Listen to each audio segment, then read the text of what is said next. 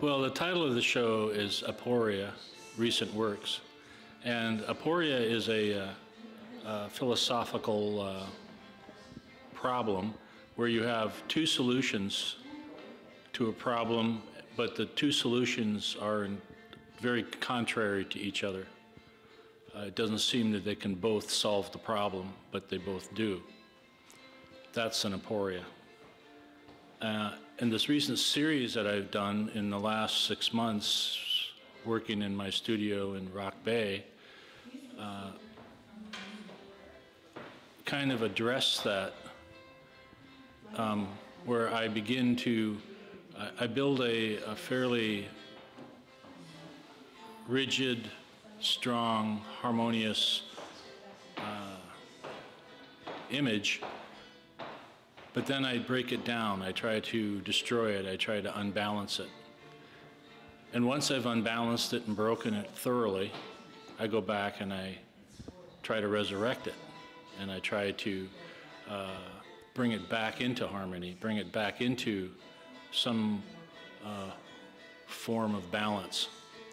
And what's left, what the viewer's looking at is a sort of the debris from that struggle. And what's evident there is there really were two solutions to that problem. And there really were two solutions that were in quite a bit of contrast to each other. One is very harmonious and balanced and careful, and the other is very gestural and aggressive and strong. But those two solutions, as different as they are, lend their own quality to the final solution, which is what you're looking at. So I decided to call the show Aporia because in a way this show is sort of a dilemma for me, and that I've been in Victoria for a year and a half now. My wife is from here. My children were born here. We moved up here from the States, and while I realize that Victoria is where I'll be living the rest of my life, probably, my wife loves it here. I have a hard time with Victoria. It's a different culture. It's different than the States in many ways. And so I have a bit of my own dilemma here, and I'm having to make that work. So I felt that the name of my first show would be appropriate to reference not only the conflict in my work, but the aporia of my life. So that's the name. I've been painting for most of my life. I gave up painting to raise my 3 children, work full-time as a carpenter and cabinet maker. And as they grew up and as they matured, I realized that I had more time on my hands now, and I decided I had to get back to painting. So it never went away. I just sort of put it aside. So about, gosh, I'm going to say 20 years ago, 25 years ago, I went out to the garage in the house we were living in at the time, and I nailed some plywood up on the wall, and I wrote myself a contract, and the contract said, you have permission to draw and paint the ugliest stuff you've ever done for the next 6 months. Whatever you want to paint and draw, you can paint and draw, no matter how ugly. And I signed it and I posted it on the garage wall. And I started drawing and painting and getting all my uglies out for a good 6 months. And I found myself never going back to not painting.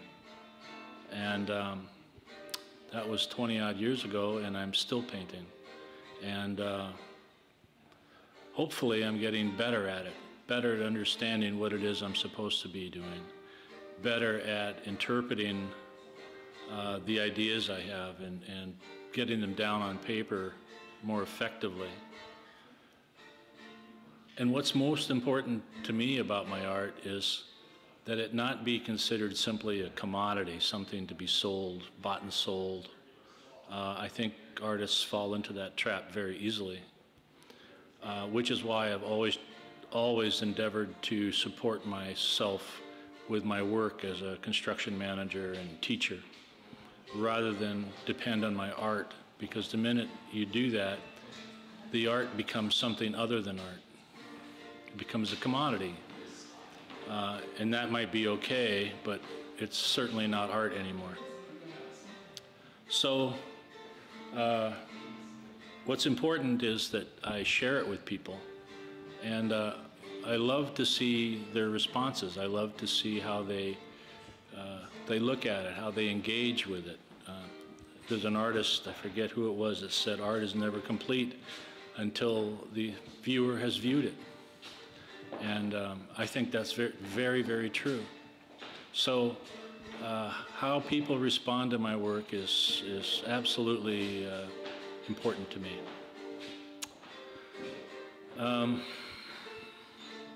I love to work within limits.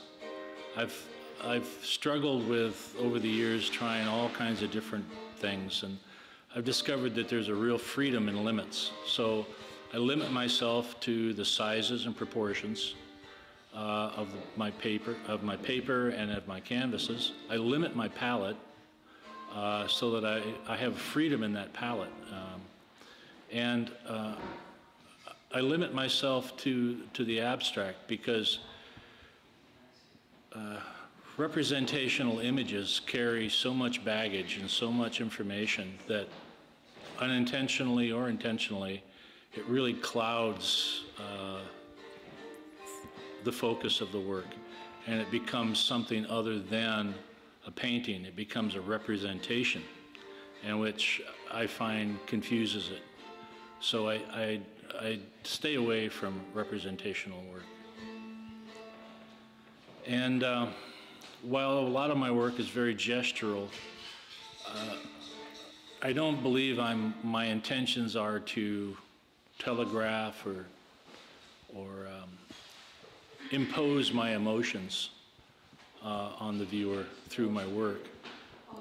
But I do think that it's inevitable that part of the artist is telegraphed and communicated through the work to the viewer. And that's sort of